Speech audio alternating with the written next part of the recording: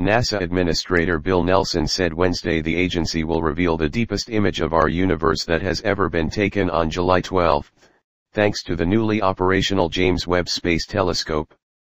If you think about that, this is farther than humanity has ever looked before, Nelson said during a press briefing at the Space Telescope Science Institute in Baltimore, the operations center for the $10 billion observatory that was launched in December last year and is now orbiting the Sun 1 million miles, 1.5 million kilometers, away from Earth. A wonder of engineering, Webb is able to gaze further into the cosmos than any telescope before it, thanks to its enormous primary mirror and its instruments that focus on infrared, allowing it to peer through dust and gas. It's going to explore objects in the solar system and atmospheres of exoplanets orbiting other stars, giving us clues as to whether potentially their atmospheres are similar to our own, added Nelson, speaking via phone while isolating with COVID-19. It may answer some questions that we have: where do we come from? What more is out there? Who are we? And of course, it's going to answer some questions that we don't even know what the questions are. Webb's infrared capabilities allow it to see deeper back in time to the Big Bang, which happened 13.8 billion years ago.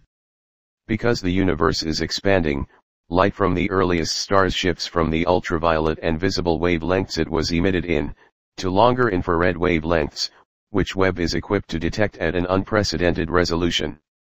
At present, the earliest cosmological observations date to within 330 million years of the Big Bang, but with Webb's capacities, astronomers believe they will easily break the record. 20-year life. In more good news, NASA Deputy Administrator Pam Melroy revealed that, thanks to an efficient launch by NASA's partner Arianespace, the telescope could stay operational for 20 years, double the lifespan that was originally envisaged. Not only will those 20 years allow us to go deeper into history and time, but we will go deeper into science because we have the opportunity to learn and grow and make new observations, she said.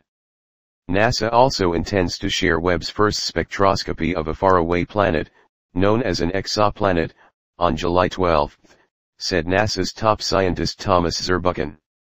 Spectroscopy is a tool to analyze the chemical and molecular composition of distant objects, and a planetary spectrum can help characterize its atmosphere and other properties such as whether it has water and what its ground is like.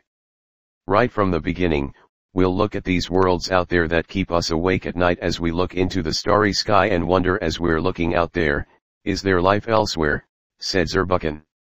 Nestor Espinosa, as STSI astronomer, told AFP that previous exoplanet spectroscopies carried out using existing instruments were very limited compared to what Webb could do.